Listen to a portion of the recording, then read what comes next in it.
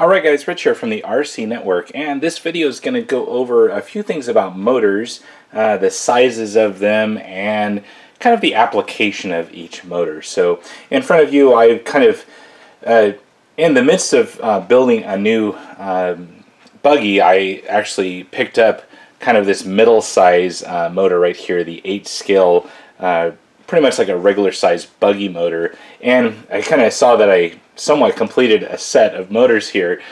So I wanted to just share this quick little video going over the different sizes and kind of what they're used for throughout 1/10 scale and 1/8 scale different vehicles out there. So ironically, I have 3 Tekin motors right here. I just have kind of a generic brand A brushless motor here on the far end, but let's go over each motor, kind of go over what their purpose is, and just explain some things about the different sizings and what they're used for. So right here, this is a 540 sized motor.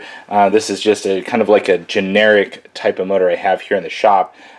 Pretty much these are used for most 1/10 scale vehicles. So you'll find this size motor in most 1/10 scale touring cars, 1/10 scale buggies, and up to some of the short course trucks, especially the lighter fare. So as far as sizing on these things, you'll normally find these all pretty much about the same length and width. So about 50 millimeters right there, and the overall can size is right about 36. So pretty much a standard size of a 540 sized motor.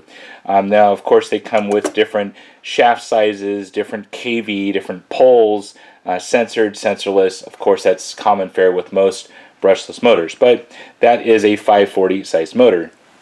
Now up from there, let's say you're running a heftier short course truck like the Techno or maybe the SCTE. This 550 size motor is right up the alley. Gives a little bit more torque, bottom end torque. The lower kV will actually give you some better top end speed if you kind of watch your gearing a little bit.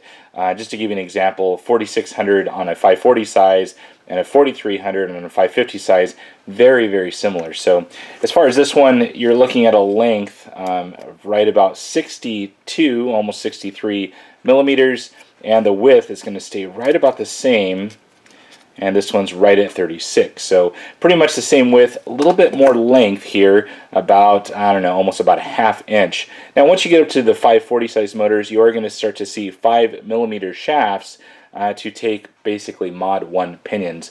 Now there are other size pinions out there, 32 pitch and 48 pitch that you can get in a 5 millimeter, but it's really nice to run a mod 1 pinion on these torqueier motors. On up the line here, this is Tekin's T8 motor. Now this thing is meant for 8 scale vehicles or primarily 8 scale buggies. Now this is their normal size motor or their 4030 model number. So this thing's going to measure in a little bit longer, or almost about the same size as the 550. And let's see here, about almost 70 millimeters in length. And without the fins, we'll measure this thing up. We're looking at right about 40 millimeters as far as the width of it. So you're going to start seeing lower KVs now. You're going to have to up the voltage to get some of your top end speed. But you talk about some serious torque, these motors definitely have it. So when you start to get heavier vehicles, 8 scale buggies, and seriously heavy short course trucks, you can even see these things into some scale vehicles. Like I've seen these things dropped into axial race before with some beefed up transmissions. So anyways, that is the 8 scale motor right there.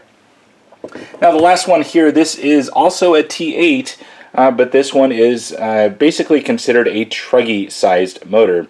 This thing adds a little bit more length to that 40 millimeter can, and really quick, let's see what this thing measures out at. And we're at almost 78 millimeters. So the same 40 millimeter size without the fins. There we go. And we have a very, very torquey motor for even a heavier truggy. So I've even actually ran this motor in my axial Yeti XL. That thing is kind of like a 1/6 scale. Still had plenty of power to drive that thing around the track. So anyways, that is my quick explanation of the different sizes and kind of what these motors are used for. Hopefully you guys enjoyed this video and got something out of it.